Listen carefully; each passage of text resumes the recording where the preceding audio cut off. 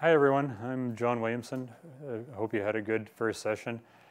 And I'm here to tell you about my dissertation, which I wrote as a hard-boiled detective novel about the quasi-psychological educational category of students labeled slow learners. So it was in education research curriculum that the dissertation was done in, although I just used the passive voice there, and I don't know why I did because it didn't feel very passive when I was doing it. In the Journal of Applied Hermeneutics, where sort of inspired by some of the Victorian novels and Charles Dickens, Nancy Moles, the editor of the journal, has been releasing this dissertation in like serial releases, and so we're almost done. I'm just editing part 5 right now, taking out some of the slightly more boring parts that I no longer need because it's no longer a dissertation, and just having all the really hard pedagogic action in there. And so you can read parts 1 to 4 now. Part 5 will be coming out like really soon, within the next couple weeks. And I would actually encourage you to seek out the dissertation in that form as opposed to its original form. They're pretty close. But like I said, the journal version just is a little bit faster. I only use like one example of many of the truth claims as opposed to like, 4 examples when I really had to prove that I knew what I was talking about. So I'm going to tell you a little bit about myself. I'm going to tell you why I chose to write a detective novel. And then I'm going to tell you a little bit about some of the challenges that I faced. If you have a question that you're just dying to ask, feel free to interrupt me. I'm a high school teacher. I'm used to that.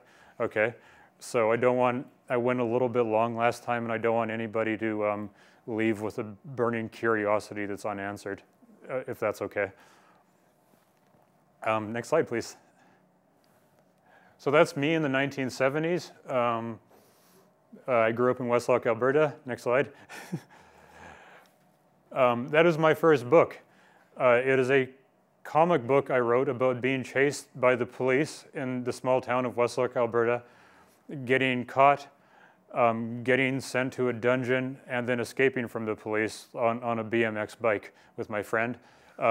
And they put it, the school where I was going thought it was funny, I guess. I don't think it's very appropriate looking back, but, and they put it like in the Westlock St. Mary elementary school public library, and I was like, hey, I'm an author. And then, I kind of always felt like I was an author after that. However, my educational journey through school was not a smooth one because I have a learning disability, or at least I had what they called the 1970s, 80s version of learning disabilities. So the manifestation in my case was a lot of clumsiness, which I still sort of have. If you don't get anything else out of this talk, you're going to get a lot of entertaining gesticulating. And it also involved, like I couldn't count properly, as in, it seems like all of the elementary school curriculum, and I'm probably exaggerating, but it seemed like all of it was like counting how many dots were on the ladybug's wings, okay? Which is a little bit of a problem if you don't remember which dots you've already counted, which I was constantly not remembering. So it had nothing to do with my visual, like 20/20, that kind of thing. It was more like I just couldn't keep track. And it also brutally affected my handwriting, even though I was a really good writer. And so I already sort of got some feelings in school that I wasn't someone who belonged as a result of those experiences. However, I did manage to barely escape the Alberta education K-12 system, and then barely get into Red Deer College, where I discovered I actually had some ability. So I did an English degree, history degree, Bachelor of Education after degree. I didn't really think of myself as like disabled because that wasn't a word people really used when I was going to school. So I certainly didn't try to direct my teaching experiences towards that, except I got surplused because I was the newest teacher at a school from being an English teacher into a program that was called the Integrated Occupation Program, then called the Knowledge and Employability Series of Classes, specifically designed for students with the unofficial educational categorization of slow learner. basically a slow learning student, according to this category that I no longer really believe strongly in, is a student with academic failure and a low average IQ, okay? So it's like our 70 to 89 type of IQ combined with not doing very well in school. That is the program, or that is the student that this series of classes that I was teaching was intended for. And I found I actually really liked teaching knowledge and employability classes, or IOP as they used to be called. I experienced the students as quite competent despite whatever was said about them. I found we had a lot in common because even though we had different learning issues, we had learning issues, and so we had that feeling of not belonging in schools. And so it was a place that I really, found myself, even though I didn't ask to go there, I wanted to stay there as a form of teaching. This is our son Jacob. He was our second born, beautiful kid, very loving, happy. Some interesting things about Jacob. He couldn't walk when he was 3, but if my daughter walked into the room, he'd like follow her so keenly with his eyes, it was almost like he was flying, like he'd skip walking altogether. Another cool thing about Jacob was whenever we knocked anything over, a lot of babies, and he was still kind of like a baby, and even like 3 and 4. A lot of babies will cry with loud noises, but he just thought they were hilarious. So anytime like something fell over in the kitchen or whatever, he would just like break out in uproarious laughter. So that was pretty endearing. And I knocked things over a lot, so I was maybe a great entertainer. Jacob passed away in 2005, and it was a privilege having him in our family for as long as we did. And it really showed me a lot more about the complexity of difference. It showed me how difficult it can be a parent of a child with a disability, not because of the child, but because of the bureaucratic procedure that's involved in getting all the services that you require. So I'm like, if my wife and I were not highly educated and really good at filling out paperwork, where would we be, right? I also realized that there's huge differences in how people interpret difference. So some of the most inclusive people were my parents-in-laws, who were both farmers that just really seemed to get it. And he was just a part of the family, Curiously, however, when Jacob was born, I did have somebody tell me they were sorry. When he passed away, I did have somebody tell me it was for the best, and both of those people were teachers. So again, my mind is just reeling with all of these ideas about how people take up and interpret difference. I then moved on to become a diverse learning coordinating teacher. So I was still working with slow learning students, but I was now also working with all of the students in the school that had any kind of label. I was in charge of all of the site-based services for basically a student who was an English language learner, learning disability label, still the slow learning students, the way they organize things at my school, gifted, basically everything. And I've been doing that, I still do that now, so I've been doing that since 2005. Some things I started to figure out as a result of all of this is, it's like Ian Hacking said, and I'm not saying there isn't some, frequently there isn't some neurobiological basis to impairment, but also we tend to make people up around their impairments.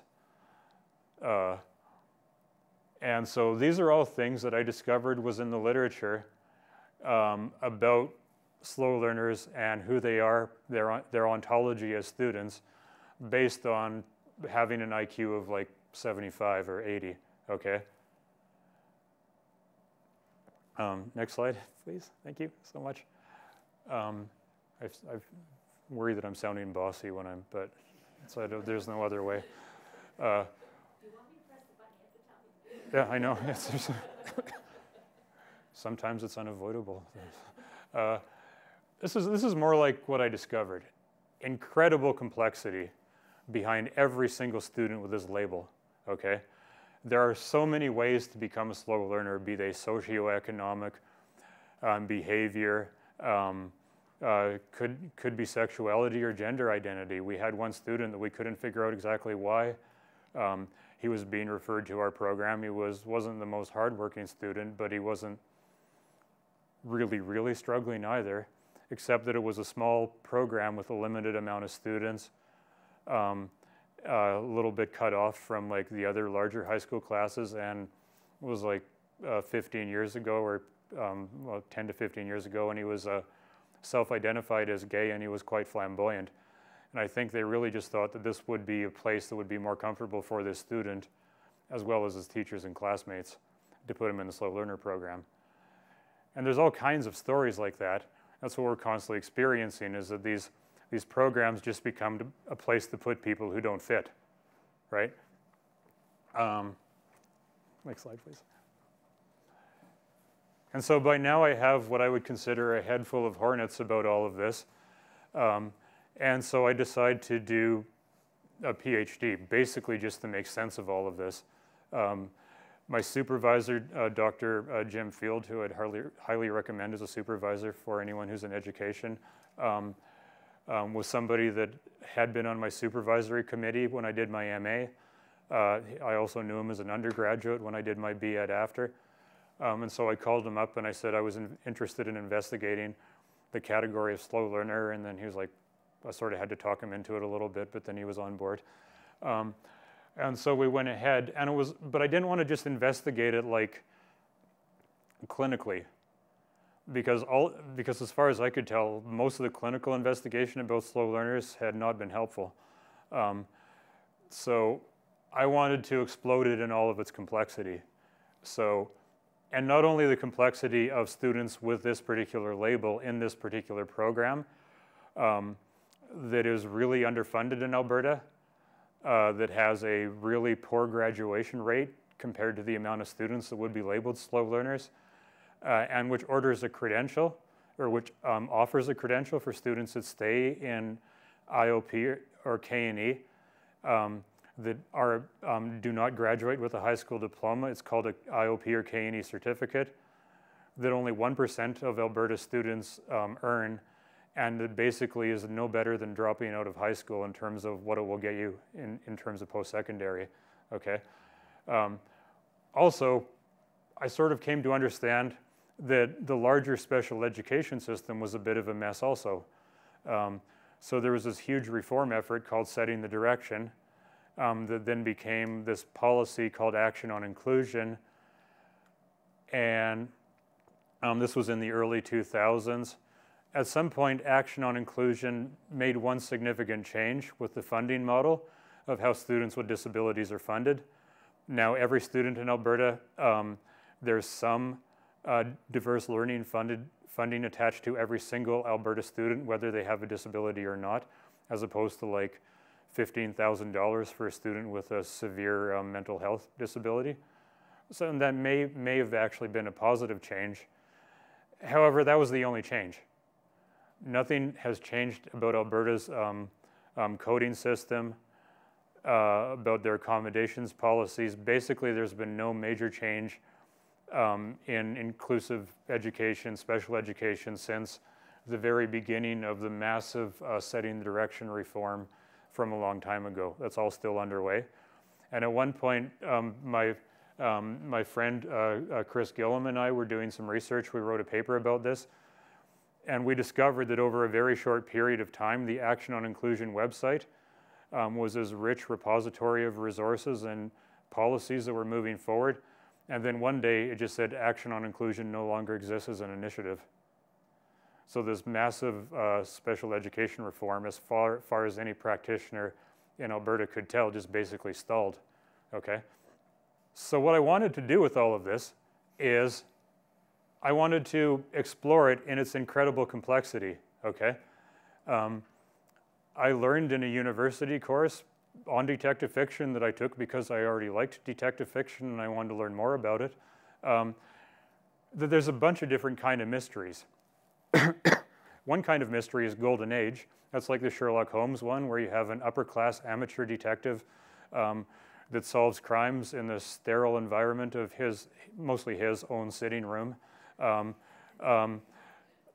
just by thinking really hard about them. Then he goes and tells the answer to the cops who are too dumb to know the answer because they're working class, they're not amateurs, so if they have to do it for a living, they're probably not very good at it. Tends to be somewhat conservative. The crime restores the just minor blip on the social order, or the solution of the crime restores the minor blip on the social order that the crime created, and then everything just goes back to normal because we're dealing with a very stable social order.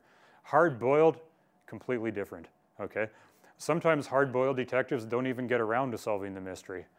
It's more about the atmosphere, the attitude, the environment, and the job, okay? It's about having a case that works on you as much as you work on the case, which is kind of like being an educator. And it's actually kind of like working with clients in any sort of educational, therapeutic, or social endeavor. Now, if you're going to do this kind of thing, you have to prove that you know what you're talking about, okay? One of my other committee members, Dr. Jim Paul, put it pretty memorably when he said, you can't just look like you're screwing around with a detective novel. So I read, studied, interviewed everything I possibly could. I interviewed teachers, I interviewed students, I interviewed curriculum leaders. I studied disability history going back forever ago, and I put it all in a disability history museum that the protagonist wanders through. I watched the movies, which wasn't that painful. I read everything about Alberta education had ever said about slow learners, about vocational programming going back 100 years, and all the psychological data on these students in general that I could get my hands on. And some of that stuff was pretty painful to read. And it went over pretty well. I didn't just like barely get away with it, which I kind of thought was how it might go. 4 out of 5 of my committee members loved it. The one committee member who did not love it still really liked it. He had a really good question, which is a good question for anybody that takes on an aesthetic form of research. He was very honest, and I might be over-characterizing it, but he basically said, I find this genre of writing alienating. It's macho and homophobic and sexist and violent, and like why? I just find it really hard to embrace an educational mystery set in with this protagonist, because it's not me. Like I'm the client who hires this macho detective named Max Hunter to go and find the category of slow learners. So, and that was a fair criticism. Now, to his credit, he stuck with it. He really respected the research, and towards the end of the piece, he was getting into it a little bit more. So, and I think it was a very fair and valid criticism of the work. However, 4 out of 5. I want to say dentists for some reason. 4 out of 5 people, committee members, really liked it. As I mentioned, it's come out in the Journal of Applied Hermeneutics. It won the Chancellor's Medal in 2015. It amuses me that with the breadth and depth of academia in these days, that the Governor General's Medal went to someone who, as I understand it, made it so satellites could have antennas that talk to each other more autonomously. And then they announced me at the luncheon, and it's like, and John wrote a detective novel. So it was amusing, and also affirming, actually. I don't know, teachers, when they read it, are really enjoying it. I have a lot of writer friends. I do slam poetry and things like that, and a lot of my friends that are in the writing community in general are enjoying it. Academics beyond my immediate committee have been enjoying it too since it came out. So basically, now I know a lot of these people, so if they didn't like it, they probably wouldn't tell me. But it's been fairly well received, is I guess what I'm trying to say ever since it came out. And I think it's probably going to continue to be well received in really exposing and addressing the complexity with which we understand difference in schools through the lens of slow learner, but also as it applies to everything that appears on the scene as an educational difference to us. I forget what's on the next slide. Oh, yeah, challenges. It took forever. It took me 5 years. I was teaching full-time at the time, but I got up an hour and a half earlier than I would have otherwise, and I just wrote every morning. I figured, you know, if I was going to use all of my energy, I should do that right away because I'd be too tired after school. It's really long, which was a problem in attracting supervisory committee members. No one wants to read a 500-page dissertation. Until we found somebody that did. Professor Nick Hodge from England, a disability studies scholar who took on the challenge and loved it, and actually wrote an editorial introducing part 2 of the serialization. And he's just a great writer about autism and other differences. But yeah, it was a challenge. We asked several people until Nick finally said yes.